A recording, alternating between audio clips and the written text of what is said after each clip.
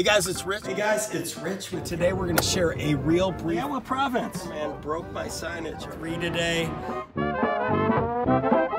Bringing you another. Guys, thanks for watching this too. Oh.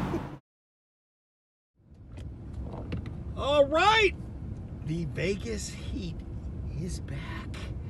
Just watching the news this morning. Cassandra Jones actually touched the heat map and instantly melted. It is going to be a hot one, so here's some tips on how to protect yourself with the false accusations that come up when it's this hot, because they do.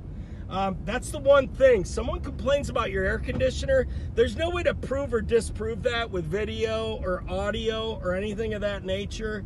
You pick someone up from the airport and there's fewer drivers out because it's so hot. I know a lot of drivers who will not drive when it's like 112, 113. I don't think it's real healthy for your car either to be on for 8-10 hours when it's this hot.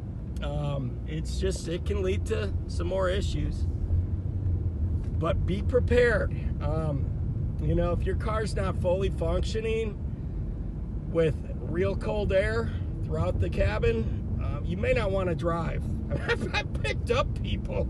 Actually, I mean, a few weeks ago, even when it was like 105, they're like, yeah, the driver had the windows down. I don't know if he's trying to save money. He was talking on his phone. And I'm like, dude, you got to put the air on. I mean, I would have walked in this if I didn't know I was going to get air conditioning. So be prepared, man. You're going to have to max that shit out. There's literally nowhere to hide from this type of heat. Well, maybe a little bit in the Planet Hollywood tunnel. Cools off like 6-7 degrees down there. Who knows? Maybe it becomes a heat cabin now when it's this hot. But just be prepared and be ready, because you will get more false reports when someone pays a fortune to go 4 miles and the car's not at a comfortable temperature level. Especially, you know, you're picking up from the airport. They were just sitting in that little bullpen there for 35 minutes waiting in 110 degrees heat. They're gonna expect to be getting into a car that's really frosty and cold for them. I know there's different opinions on this, but you know, I have a little, you know, soft cooler here, which you couldn't see because my hand was in the way.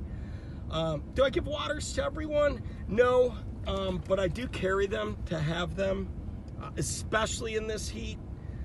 You may want to offer one. You know, someone's coughing from the desert dust or whatever, just something that signals that, or just as a kind gesture. Again, people are a lot less likely to report someone who gives them something of value, or, you know, even if it's intangible, some pro tip on something. But you know, in this type of heat, man, it may make sense to have some waters ready to hand out to your folks.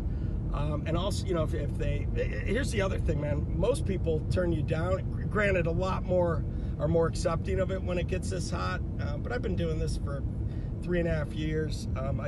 I don't keep them in my seat backs anymore like I did for 1 year. First of all, they're gonna get hot within an hour or so in this type of heat. I used to put like an iced one in the middle and then 2 that have been refrigerated on the side.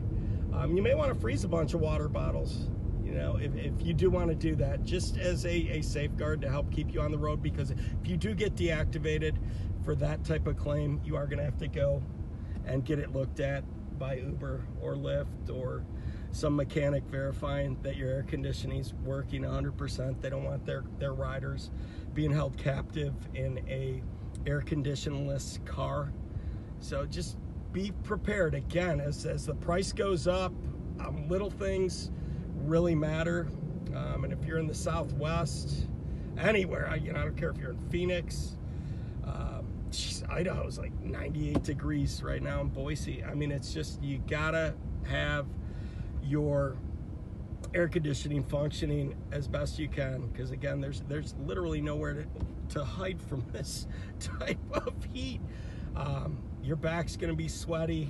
You know, if you use those seat back things, you may want to clean them at home so they don't start reeking, which they do, especially mine right now. It smells atrocious in here, but I got Ozium, so make sure you have this too as well, guys. But just be prepared. It happens. every year. I could see elevated pricing going really high this weekend with the anticipated temperatures. So be prepared to offer the best top-notch experience, and give them something of value if you can. I mean, hell, force yourself to get some liquor store and dispensary drops and grab a water every time, so you have some extras. That's what I do. I mean, I keep them in here. I don't, there's still room in my car. No one can sit in they're supposed to sit in the front seat anyway. I don't recommend getting a giant hard cooler if you have limited trunk space, because it could impact being able to take a ride if you pick up some folks with full size. But I can fit like 15 waters in here, and some of my own personal stuff like club sodas and other stuff I drink. And make sure you stay hydrated too, guys, because this stuff, even though you're in the car getting out, man, that heat can hit you and really sap you of energy. So stay focused, and as always, be funny, make money, guys.